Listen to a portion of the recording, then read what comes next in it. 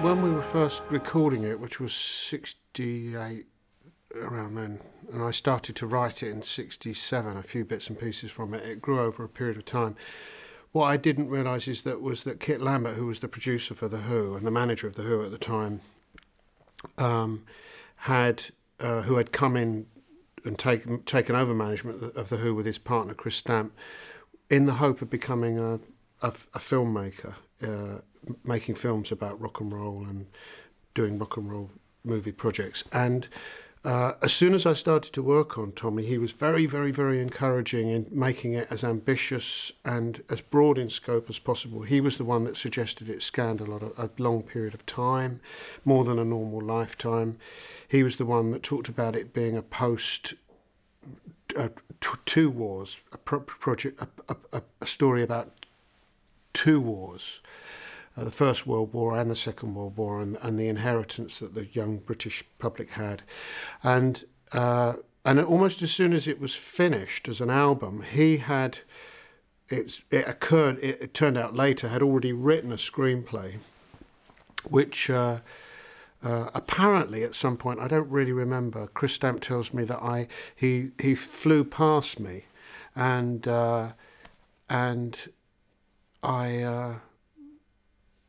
I rejected it. I can't really work out quite why I would have rejected it or impeded him. I think the only reason I might have impeded him was because I was very close to him and very fond of him and very dependent on him emotionally, and probably was afraid that he was going to go off to Hollywood and make a film. So that's where I first heard that he'd made a script, but I'd blocked it. I blocked that movie, so Kit didn't get to make that movie.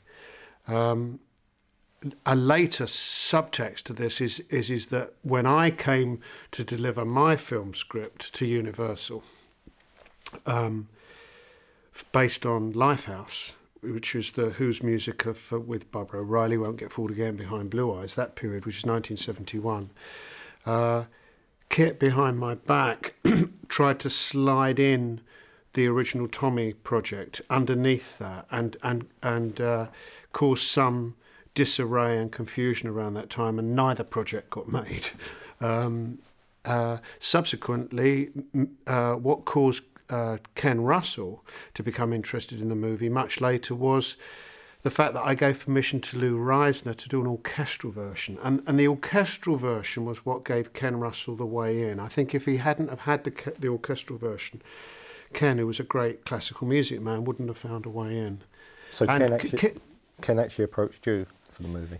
No, Chris Stamp was approached by the first offer that we got was through Hammer Films. They were the people that I first sat down and talked to about it. And then subsequently, and that was with Chris Stamp. Chris Stamp was our co-manager with Kit Lambert.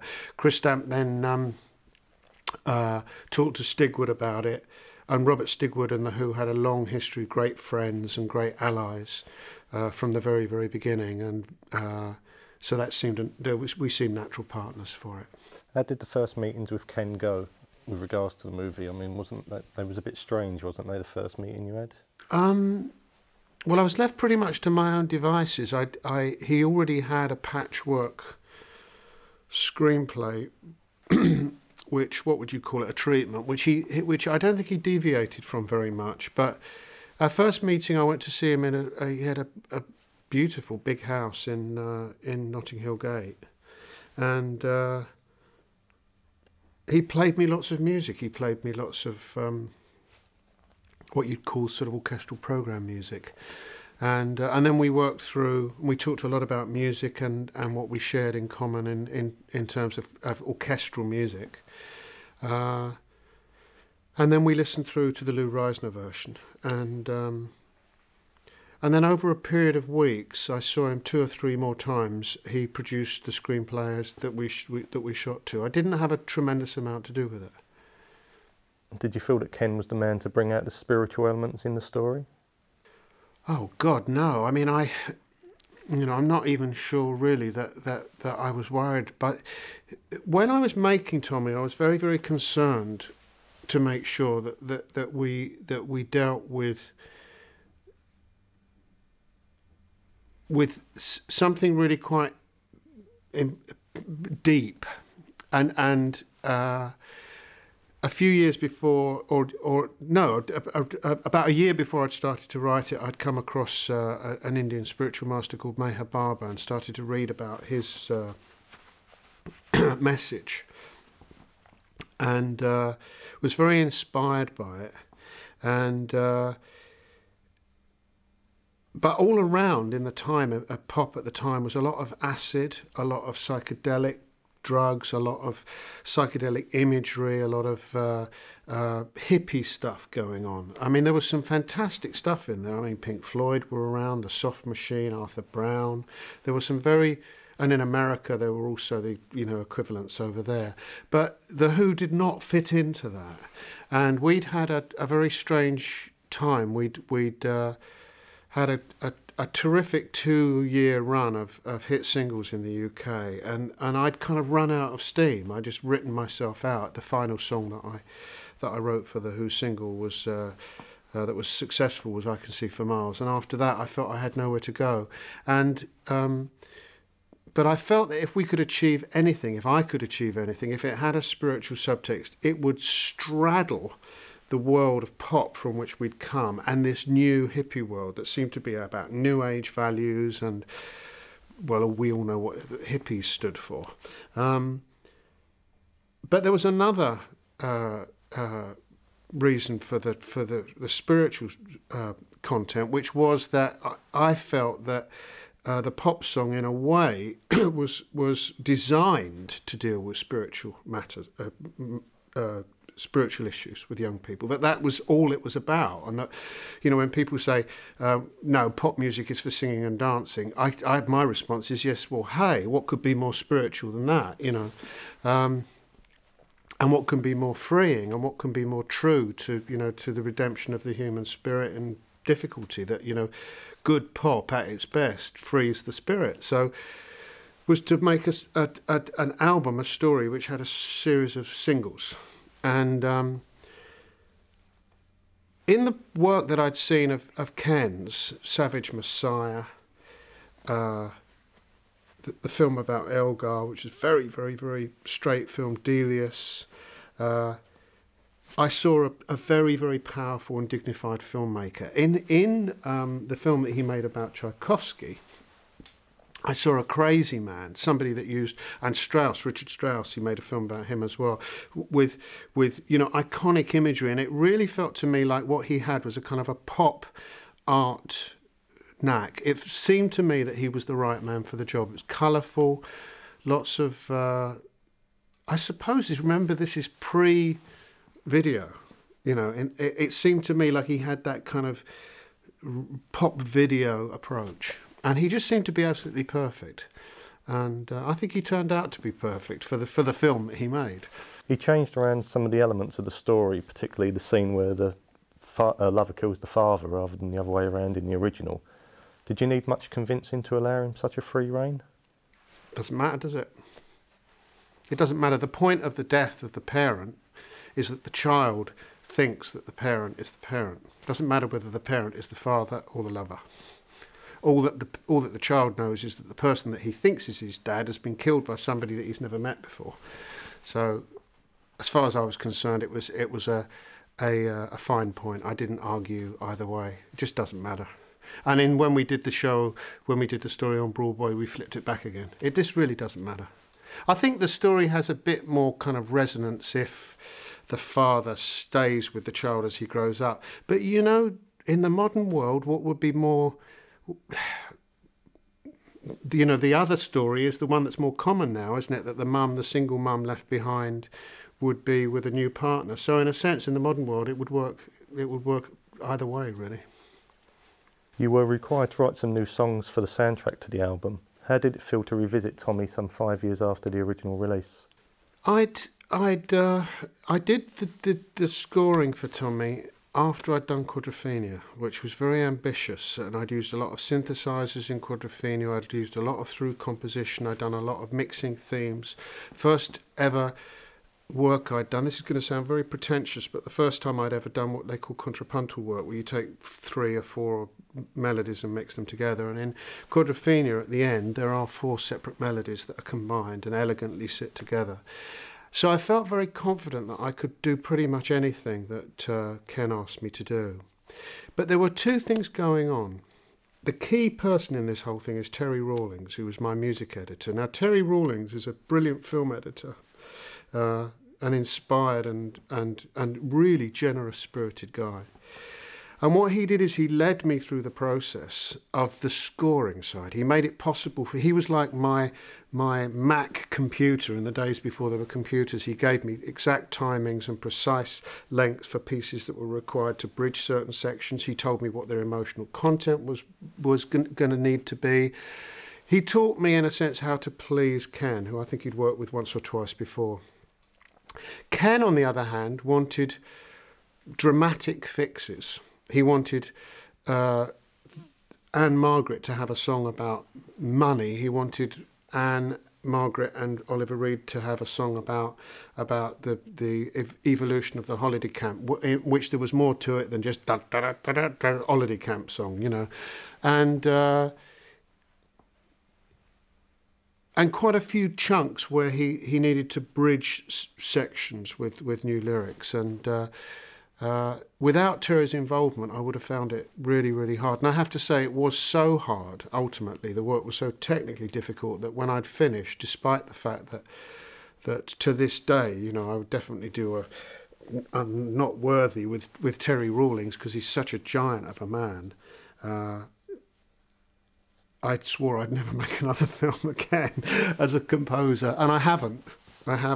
In fact, Terry arranged for me to read an early script of Blade Runner, and I turned it down. You know, I kind of read through it and I went, no, take it away, you know, which he edited. And I don't think I would have done a particularly good job on it anyway. And I love what Vangelis did with it. It's just wonderful. The whole thing is wonderful. But at that time, it was like I never want to see another 1 2/3 seconds timing ever again. That's what frames turn out to be: 1 2/3, 1 3/3, and 1 1/2 third.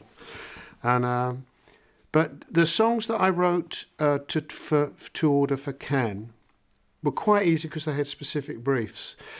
You know, he wanted something very specific. What I had problems with was trying to find ways to write new songs without them being too new. So instead of them just being out of the box, I had to try to use themes from elsewhere in the song collection. And because of the work that I'd done on Quadrophenia, I felt quite well equipped to do that. As you say, before the filming had even started, you'd agreed to supervise the re-recording of the music. And you and John cut most of the basic tracks and then brought in other players? That's right. Why did you do that rather than just record with The Who?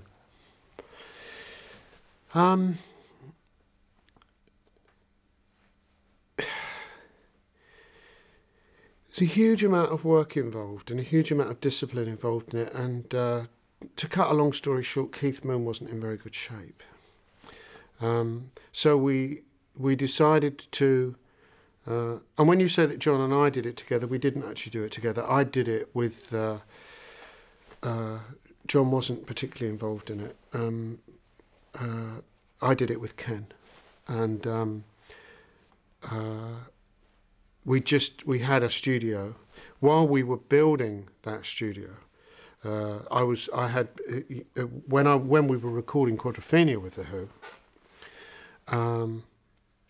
Ken was visiting, and we were doing some of the film tracks almost at the same time. You know, things were happening simultaneously. The two projects overlapped, so there was a tremendous amount of effort. And The Who were doing gigs at the time as well, so it was quite a difficult program. But the main thing is that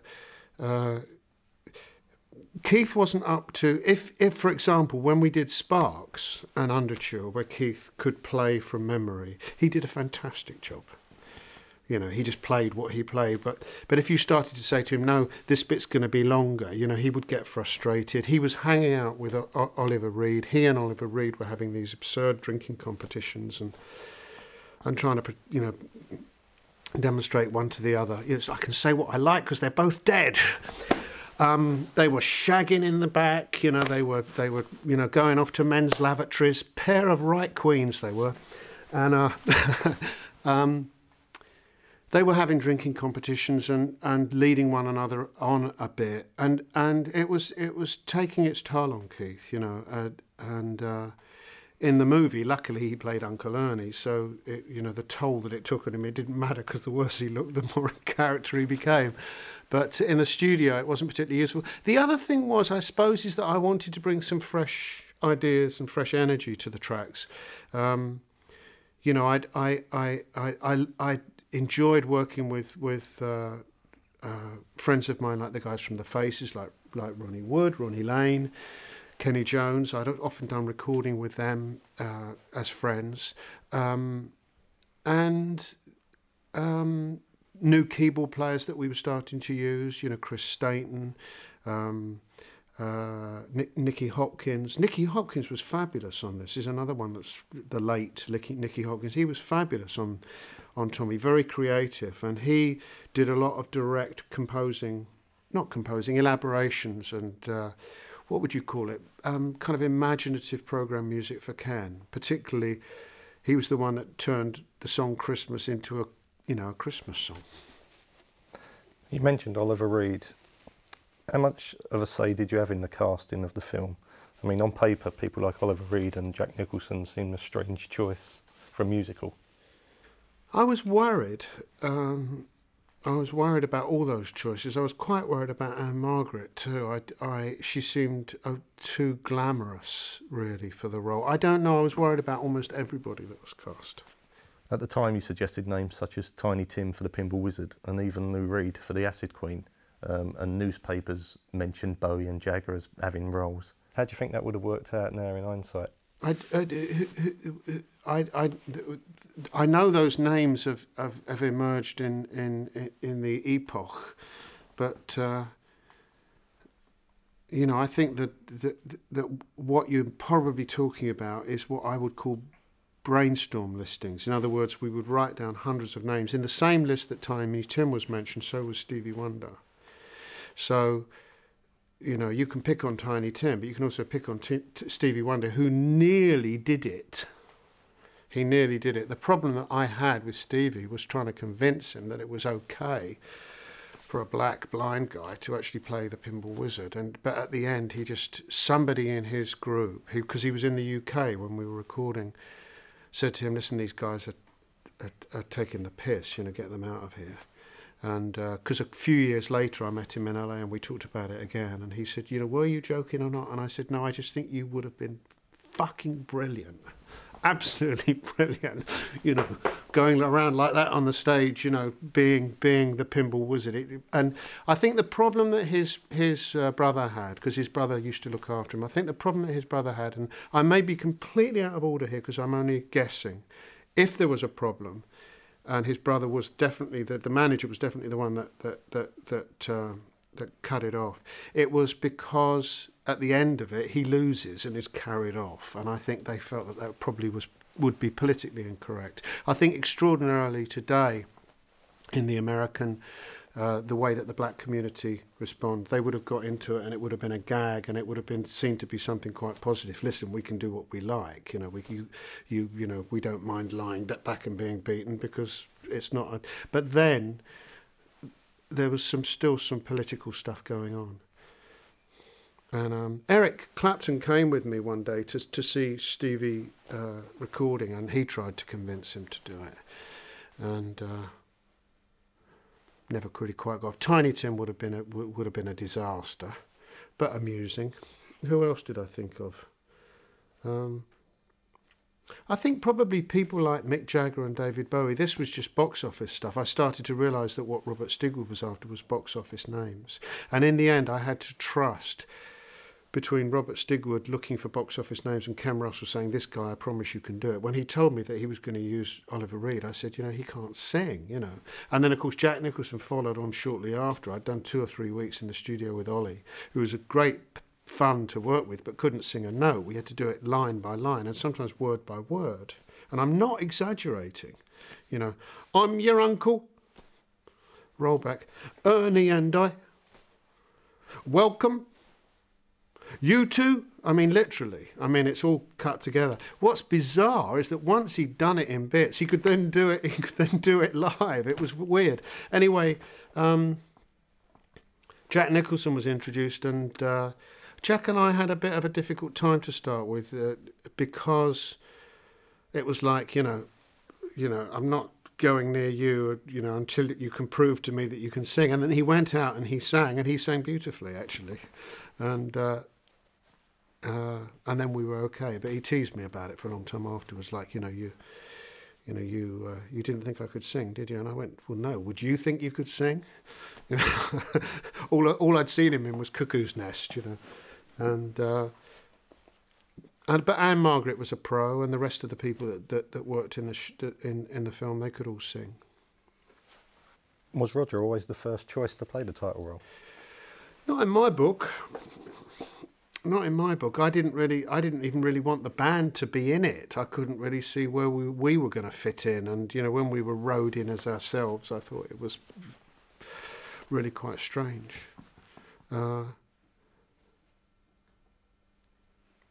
But already, because Roger was a bit too old, I felt. So,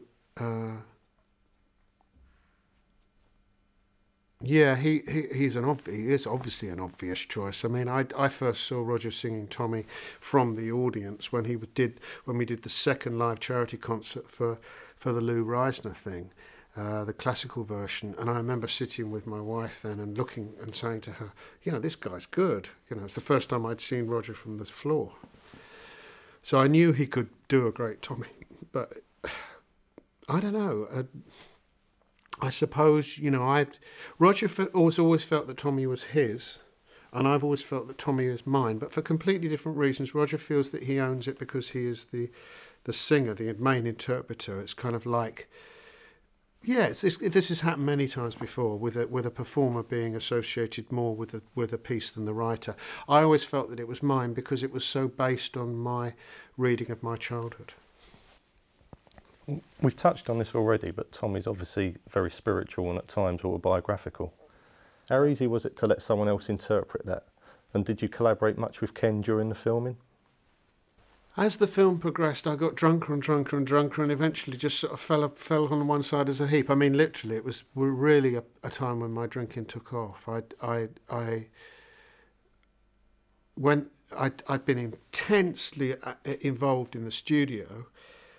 Then suddenly they were filming and I had nothing to do except get up at 5 a.m. for these early morning consultations with Ken, spend all day waiting while people, set shots up, watch that I felt that their lip sync was okay, go back, have drinking competitions with lighting guys, which I don't recommend. They drink beer from buckets. I remember one day trying to drink a bucket full of Guinness, and I managed to, I think, maybe get a quarter of it down before it just shot back out again in a projectile vomit. I can't remember the guy's name, but he managed to drink 3/4 of a proper bucket full of Guinness without retching. Just unbelievable. This is lighting guys for you. And then after that, at about 11 o'clock, Ken would appear, and we'd have to spend the last 2 hours of the day from probably 11 at night to 1 in the morning looking at the next day's shooting. So both of us were only getting 5 hours of sleep. I don't know how he did it, but I know that I couldn't do it, and I knew that the dubbing was coming up and the sound post-production was coming up, so I was quite worried about that, and I drifted away from it. And the other thing that I learned is that once it's on paper, that's it, that's the movie. You don't deviate from that. We're not talking about studio experiments here. You've got a schedule and it's going to get done. So there were a few changes, and they started to happen in the editing, but they were mainly the length of pieces and stuff like that. You were very heavily involved in the technical side of the movie. The film was released in Quintaphonic, which is a precursor really to today's 5.1 sound. How did that come about? I'm not quite sure where it came from, but somewhere along the line there was this fellow called John Mosley, who was the managing engineer and a shareholder at a big studio in Piccadilly called Command. Command didn't do particularly well in the pop field. It was an old BBC broadcast studio, I think, that had been taken over by him, and it had American boards in it, and they were trying to drum up business. And somewhere in the middle of it, I met him through Terry Rawlings and Bill Rowe, who was the dubbing engineer, and Tony Lumpkin, who was then the head of sound at Elstree, and where we were going to do the dubbing and post-production, sound post-production. And he started to pitch this idea. I'd, of course, already looked into quadraphonic sound because I'd done all of the post-production work and pre-production work and mixing of Quadrophenia, which was, as far as I was concerned, was going to be the first creative use of quadraphonic sound in rock.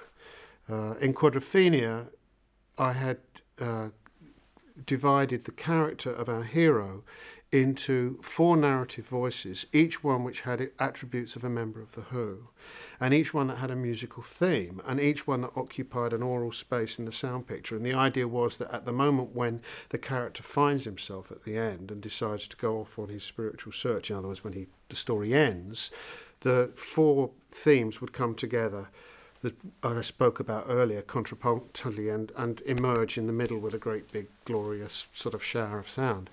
And I experimented with SQ, which was CBS method. QS was the Sansui method, and favoured the Sansui method. Unfortunately, Universal had done a contract with CBS, and we had to use the SQ method, which didn't work very well, not from vinyl anyway. So I was already aware of the effectiveness of the Sansui encoding, which produced 4 channels of sound from stereo, gave you 2 rears.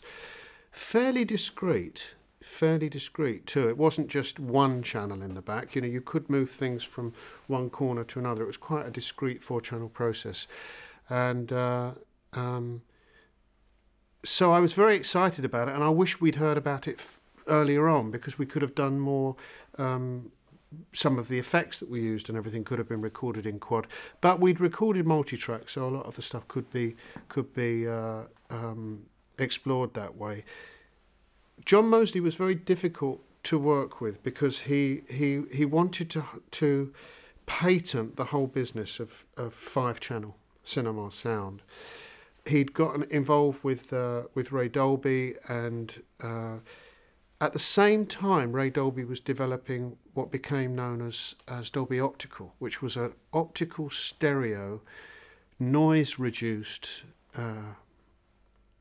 soundtrack, which immediately after Tommy really, really took off. This is what cinemas had been waiting for, an optical soundtrack which a mono head could read and produce glorious, clean stereo.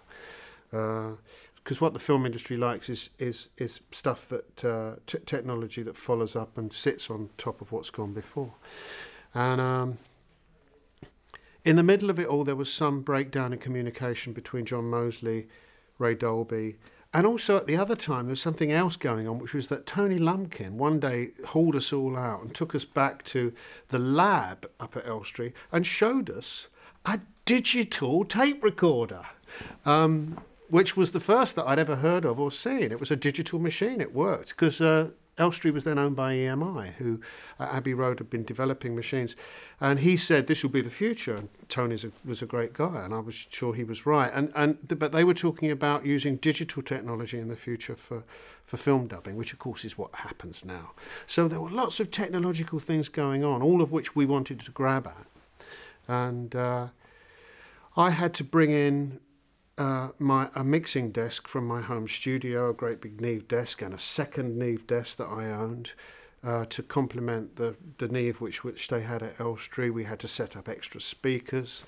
It was elaborate but really exciting. And when we got it going in the room, it was just, God, it was extraordinary. You know, and this system, as we were recording it, we were monitoring. We were recording down to 5 tracks, I think, but we were monitoring back encoded occasionally. We could test the Sansui decoding, and it worked brilliantly. And I believe that around that time, everybody, including Ray Dolby, who now, of course, Dolby digital is the main 6-channel system, which derives from the 5-channel system that happened back then. The main system that we're familiar with DVDs, the encoding that's involved there. Everybody started to realise this is something that could happen. Nobody had any idea it would take so long to reach the public. It's really, let's face it, it's only today, it's only last year really that people are starting to understand that they can have surround sound at home. And the only problem is, where do we hide the wire to the speakers? But apart from that, we get this real true cinema experience at home.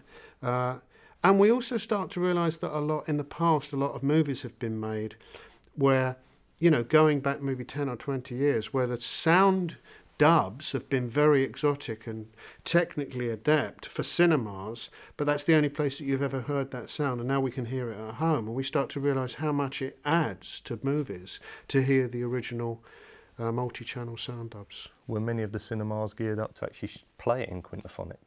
No, we had to equip cinema specially, and the main prints that went out into the world at large were either 3-track mag, or of course this new stereo Dolby Optical. In fact, I think there was an experiment somewhere to take the stereo optical and turn it into a 5-channel in some way, but in fact Dolby then did start to work on their own encoding, and I now understand that they brought in the Sensui system and incorporated it into their current very, very elaborate and intelligent decoding systems. And they also, of course, Dolby also,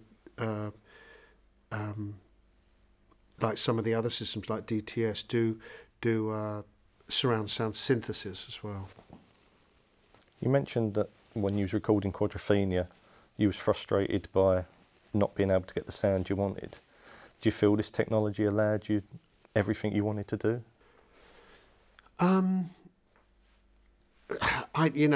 As I said, this was something that happened quite late in the day. Just before we were about to start dubbing, I was introduced to John Mosley. We weren't aware of it. I wasn't aware that this was on the cards when we were recording, so it certainly wasn't an ambition of mine. It was one that I suppose I gladly picked up. Where are we? 75? Was it? Came out 75. So we're probably dubbing in 74. 73 was when I'd been, fighting to get this quad sorted out on Quadrophenia. And the limitation really there was the vinyl disc. It was a stereo track, encoding. So there's very little low-end separation between the left and the right on a vinyl track anyway. 5.1 sound as we know it today wouldn't exist without the the versatile digital disc, the CD optical platter.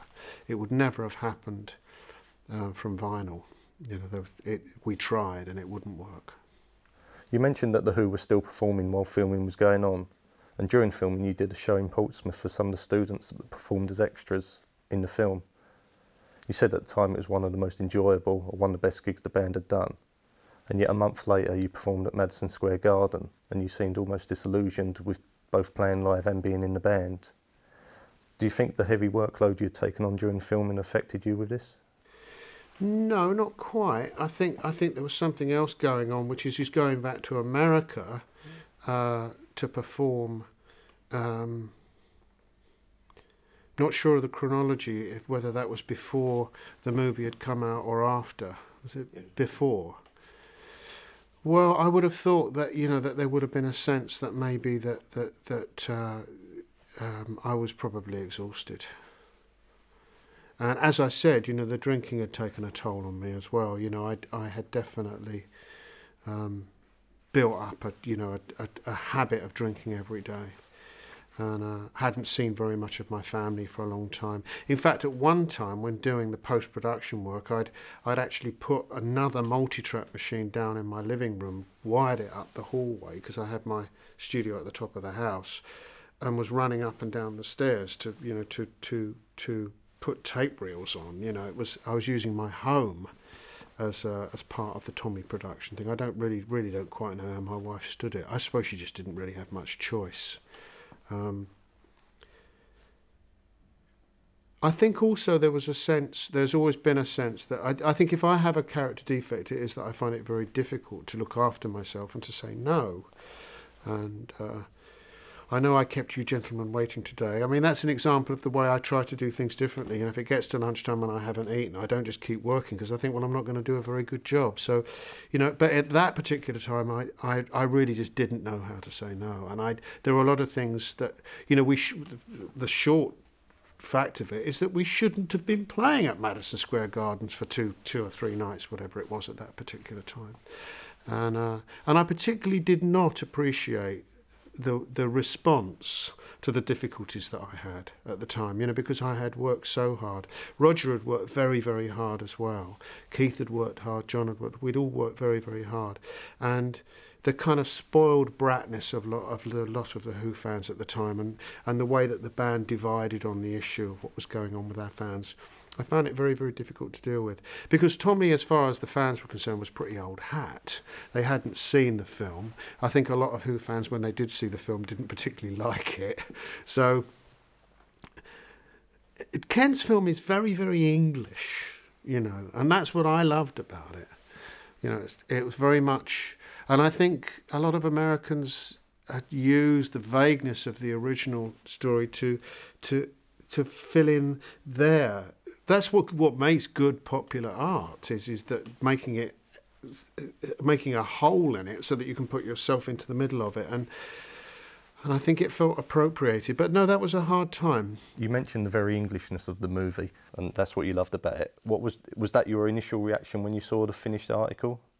When I first started to look at the script, I realised that what Ken shared with me was that I divide VE Day, people born either side of VE Day, into what I call the crows and the finches. We're numerous, but some of us are pre-war, and thus crows, and some of us are post-VE Day, and we're finches. We're more colourful and less burdened. Ken's 10 years older than I am, maybe even a bit older than that, and so he's from the group prior. That if there's a generation gap, it was created around VE Day, and of course there are people that could cross over, like Ken, like George Melly, like all kinds of people, like Kit Lambert, who's a few years older than me as well. But when I first saw the script, I realised that what he'd actually been able to do was to really locate the actual telling of the story in a proper chronological context. In other words, to take away the vagueness of the original context that we'd had, and let's say this is the end. The war is still going on. There's a blitz going on. Bombs are dropping. This couple meet. They get married. Tommy is born at the end of the war, and therefore, then what we actually have is a story that relates very much to the emergence of the guitar rock hero around the early 60s as a folk singing observer, reflecting mirror to the disaffection and difficulty of the young working class men in particular, but families, I suppose, young families were getting used to the fact that they were having to find a new way of getting dignity, respect, and finding a way of establishing themselves in the order of society without being a member of the services. Because everybody in the previous generation had been in the services. Every single one of them. If they hadn't been in the services, they were either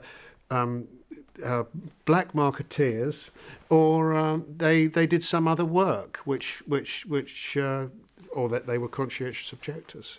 So, what we were able to do what Ken did, and he enabled me to suddenly grasp the fact that this was a story that was very much my story, my childhood story, but also a story which what actually happened is that I suddenly realised, now I understand why everybody likes what I do.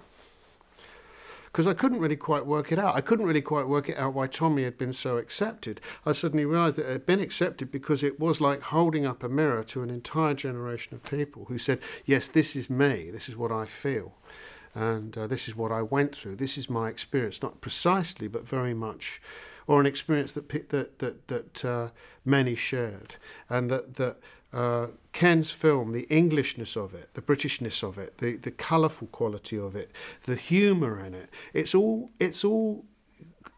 bits of it are almost like a carry-on film. Bits of it are almost like a parody of English life. The holiday camp scene, you know, it's not overdone. I grew up on those holiday camps. They were worse than that. You know, they were crazier than that.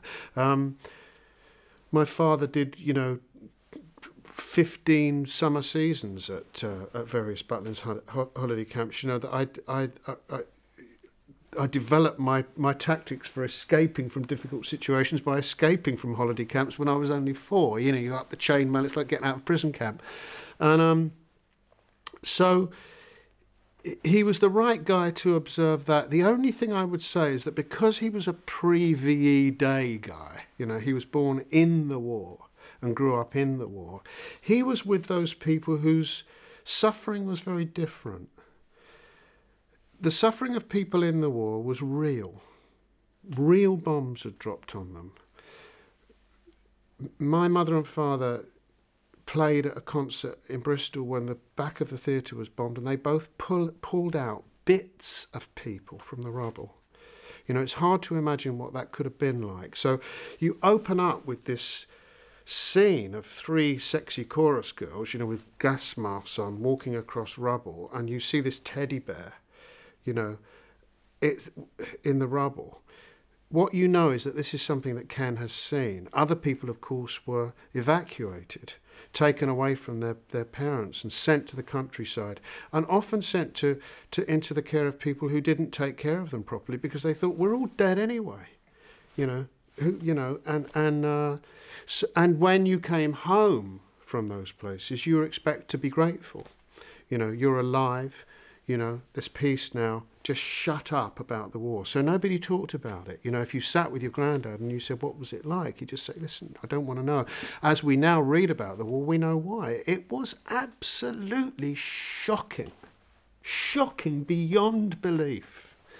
And but my generation, which was born post-VE Day, all we got was the party. You know, it was like, it's all over. You know, the first 4 years of my life were just glorious, you know, travelling around in the group bus, going to Butlins, everybody singing, dancing, jumping in the swimming pool, you know, lovely legs competitions. I mean, literally, Ken got that. But Ken also had a sense of what had gone before, which I didn't have until I got involved with him and worked through the story of the movie.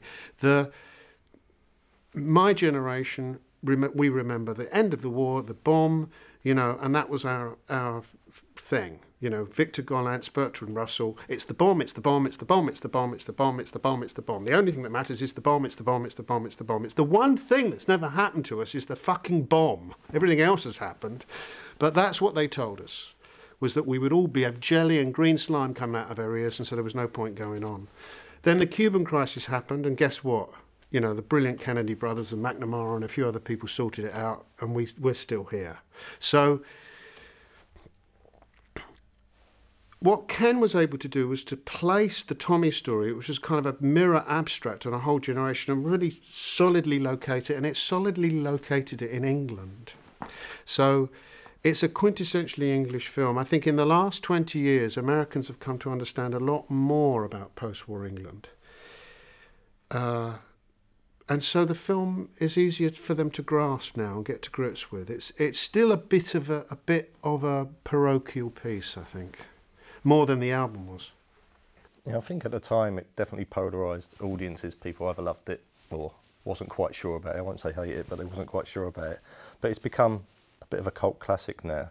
And I think revisiting it, it's obviously very powerful. I mean, you've explained a lot of reasons why. I mean, there are some very powerful scenes in it. How do you look at it now? I mean, has your idea of the film changed over the years? The thing that I've had to carry with me is the fact that the scenes of abuse in the film, and the scenes of drug use, the scenes of bullying, which were meant in a sense to be, they were meant to be kind of images that were, you know, like archetypical but average scenes of modern post-war life. And I now see, actually, looking at the film, and you know, again, when I came to do the Broadway version of this story with Des McAnuff, I started to get an understanding that this was something that was very, very close to my experience, and a lot of it had unconsciously come out onto the page. Is that some of that stuff is stuff that we're aware of, the broader spread of responsibility, for example, for what happens when children are bullied, for what happens when young people become involved in drugs, for what happens when they want to recover, for what happens when children are sexually abused, what happens when children are in the care of people that they shouldn't be left in the care of. We now realise that the responsibility for all of those problems is something that is much more broadly shared. So what actually happens when we watch that stuff now is that it's not something that you can laugh at in quite the way that we tried to do in 1974. You know, at that time there was still a sense that Tina Turner had to be turned into a kind of a gibbering heroin crack addict, you know, and she did a good job of it, but she had to be made to seem completely and utterly out of control and crazy and psychotic, rather than what we know today, which is that the prostitute is both has a responsibility for his or her actions, but also is a victim, and that the two things do coexist. You can be responsible for your own actions and be a victim, and that it's important to own both of those elements of your experience before you can become what I call a survivor. And so for me, in what I learned, what I've learned from Tommy over the years, and the film is a big part of this, watching it again today, is that survival in society is what's the most important thing. Surviving, being able to get through a day, being able to have dignity and self-respect. It's disturbing to me today to know that my story is in a sense so universal, you know, that so many people had similar experiences. Because when my parents, they were both RAF after the war, they were both keen to get back to their proper jobs of making music. I was 2.5, 3, 4. When I was about 4, something went wrong with my parents' marriage, and this was very, very, very common because people had been thrown together at the end of the war, and my mother decided to start to put me out into the care of various people, and she tried a few people, and in the end she decided to go and send me to stay with my grandmother, who lived down in Westgate by the sea, and that was a terrifying experience for me, partly because of the fact that my grandmother was so sick mentally at the time. It was also strange because my grandmother had abandoned my mother, so my mother was kind of giving me to the person who had abandoned her, in this kind of endless cycle of really kind of, you know, reenacted psychological nonsense. And the chief impact that it had on me, because I did eventually go back home, and I went back to my neighbourhood and back to my friends and back to the world that I knew in Acton, where I'd grown up, and then it was realised that my grandmother had been sick and various strange things had gone on. That for her and for me, it's not quite like, you know, it's not exactly, you know, a child called It story, you know. But when I was with my grandmother, it was very, very, very shocking and lonely and disturbing. And what made it worse is that my mother used to come down sometimes to visit me and stay quite briefly and then go away. And that my father used to communicate to me often with a letter and a postal order. So I felt very isolated. I felt trapped and imprisoned. And when I came back, what I realised is that I'd been scarred with something which is really, really, really common today, particularly for men, but I think for women too. Women have a better mechanism for handling it, which is that they can have children, which men can't do. Men can make children, but they can't have them, which is abandonment. I have a tremendous problem with abandonment, and so what that does is that creates a sense in me where I will try to help too much. I will say, I'll try to say yes to things when I should say no. I'm always afraid that if I make a commitment to somebody that where I go too far, that they might take everything that I've got to give and then not give anything back, that they might desert me.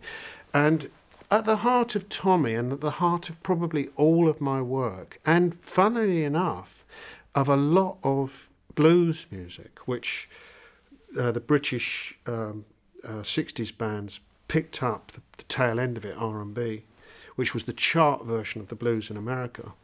People like Chuck Berry, John Lee Hooker, Bo Diddley, artists of that, Ray Charles to a great extent. A lot of those artists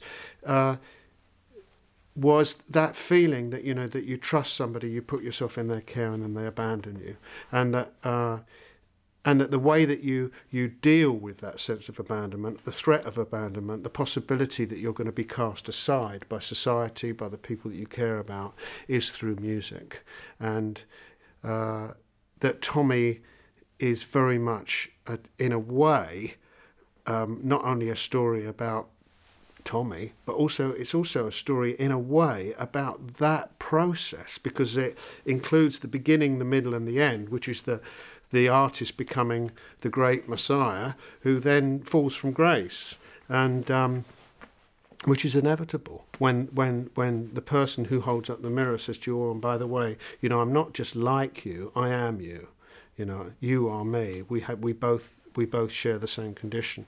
And so for me today, like looking at Tommy, what I see is that I had no idea. If you remember that before I made the film, I'd also worked on Lifehouse, had a pre-sense of the internet, the World Wide Web, what that would do to the world as we know it, what it would do particularly to vulnerable people who needed support, needed friendship, who felt isolated, who felt lonely, and would normally look to to music, dancing, and maybe drink, drugs, and housebreaking, as I often say, for ways of finding themselves, would find themselves stuck.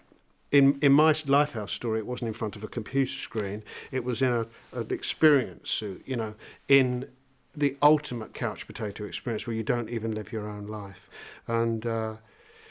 So for me, what I've tried to do, practically speaking, in my life is not only deal with the art, but also to deal with the result. And I used the word earlier on, survivor. I regard myself as a survivor of childhood abuse, of the post-war apocalyptic condition, of irresponsible parenting, of neglect, of brutality, of bullying, of social cowardice, of bad education, of poor guidance, extraordinarily dishonest policing.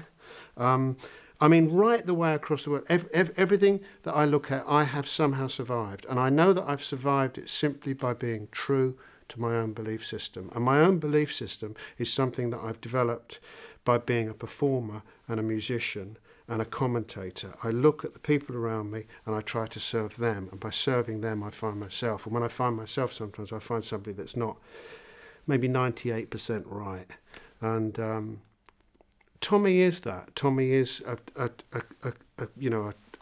cockle shell of that whole period of growth.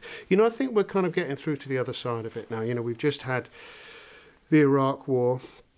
And whether it was a good thing or a bad thing, what we know now is that it's safe for anybody to say what's on their mind. whether they're for it, whether they're against it, whether they're undecided, whatever. It's safe to speak. You know, freedom of speech is vital. Freedom of action is also important. And you know, in the Tommy story, what you see is somebody who gets caught up in a whirl of what do they call it? What's the buzzword of the decade? Dysfunction. The dysfunctional family. You know, what's a dysfunctional family? Normal people. You know? And often people with good hearts that haven't been taught how to live properly. You know, so a lot of that stuff that you see in Tommy, which is parodied, which is colourful, which is light, and it's set to this kind of funny music.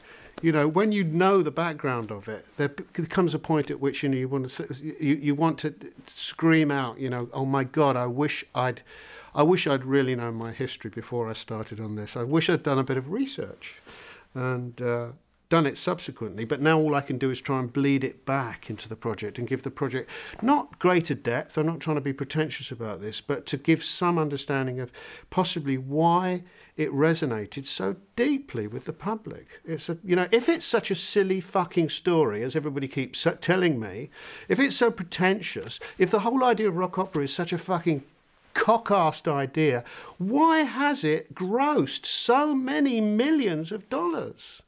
Why do people love it so much? I think it's because it has this way of triggering stuff that is deep-seated, and that's all. And I did it, you know, quite disingenuously, you know.